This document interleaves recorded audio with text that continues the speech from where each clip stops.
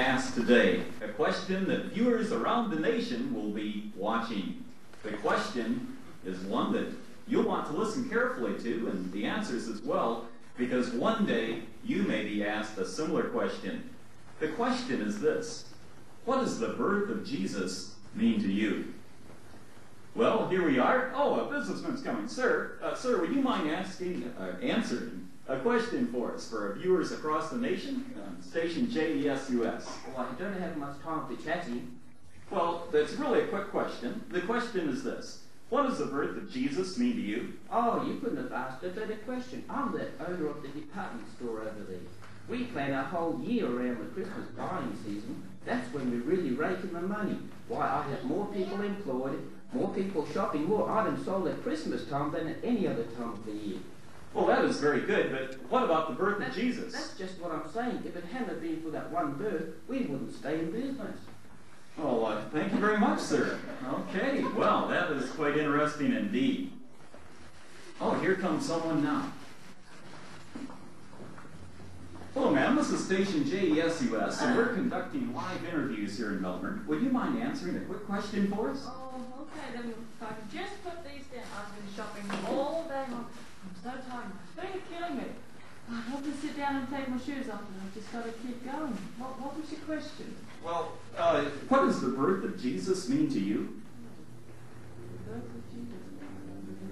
I suppose it's something I should give some thought to someday, but I suppose that's why I'm doing shopping, buying presents for everyone. It's lovely to buy presents, and I've got to buy something really special for my husband's mother, and my son really wanted a stereo this Christmas, but we really can't afford it. I'll have to get him something just as nice instead. Well, what do you think sets the pace that you follow during this season? Oh, I don't know. We're pretty busy. I really don't know hardly what I'm doing, let alone what to think. I better get going now before the shops close. Thank you. Well, thank you very much, ma'am. Well, we certainly are having some interesting interviews today. Oh, here come some students. Let's ask them.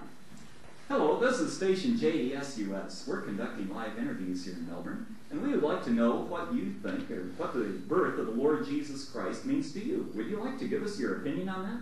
Sure, what's the question? Well, that is the question. What does the birth of Jesus mean to you? Well, haven't you heard, we're really not supposed to be talking about the issue of church and state, of religious things around school. It's a contentious issue. After all, we've had to change the name of our traditional Christmas holiday to summer holiday. Well, I see you're a teacher. You certainly must have some opinion on the matter. Well, yes. After all, as a history teacher, I think the birth of Jesus is very important. It's had an influence on a lot of people. It's affected the thinking of a lot of people. Let's take the calendar, for instance. The calendar starts with the birth of Jesus. Well, do other teachers share your thoughts? I suppose so, but we live in a day of different views, different attitudes. Look, I really must be going. I need to grade these papers before summer holidays. I don't like them too well over summer holidays. Okay, thank you very much, sir. And how about you? Do you have some thoughts on that? Sure I do. Of course I do. I'm on my way to a party of the cheerleaders. We're exchanging gifts. I understand gift giving started at the birth of Jesus. Weren't there some shepherds, some wise men or something? I think I've even heard about a drummer boy in there. I'm glad there's a Christmas. It makes life more fun. Ah! Listen, I gotta go. I don't want to be late for the party. Okay, well, we wouldn't want you to miss it. Thank you very much. And how about you? Do you have anything to add? I especially like the break from school, no papers to turn in, no reports due, and stuff like that. I'm glad Jesus was born, then we wouldn't have any holidays otherwise. Okay, well, that's very good. Well, we are having some interesting thoughts. Oh, here comes someone now. Well, sir, we're with station JESUS, and we're conducting live interviews here in Melbourne. We're asking... Really on TV? Yeah. Can I say hi to me, Mum Yeah, and Dad? yeah, sure. Just Hi, Mum, hi, Dad.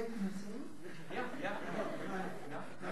Well, we're asking a question. The question is this: what does the birth of Jesus mean to you? Oh, that's when, I go down to the sand and the surf and have a good time this time. That's where the action's at, you know what I mean? Oh, but what about the birth of Jesus? I'm not one of those religious people, I don't go to church. It's all right for you to believe in all that stuff, but as long as I get my 4 weeks holiday at the end of the year, and I go down the beach and have a good time and have parties and everything, it's all right for me if you have that birthday. Well, okay. Thank you, sir. Thank you. Well, oh, here it comes. There's a couple now. Let's ask them. Pardon me. We're with station JESUS. We're conducting live interviews here in Melbourne, and we have a question that we'd like to ask you, if we may. Questioning? Yes. Sure. But first, could you answer a question for me? Look, this is my pay packet for this week. How am I supposed to make it end, to make all the ends meet? Look, I've got bills here. All I see is bills, dollar signs, and you probably don't even know because you work for a TV station. You get a big pay packet every week. I work in a foundry. I get very little money. See, I've got kids at home. How am I going to make it meet? Look, you tell him. Look, I've got to make this thing balanced tonight. Well, thank you, sir. So what is your question? I'll answer it if I can. Okay, the question is this. What does the birth of Jesus mean to you?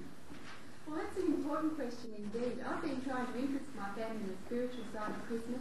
I've decorated the house and we play Christmas music and I put out the manger scene. But I guess we're caught up in the commercialism like everybody else. They just don't seem to be interested in the spiritual side. I was thinking just today of years gone by when my Sunday school teacher would open up the Bible and read a beautiful story of Christmas to us. It really felt like I was reliving the events. It would seem so real.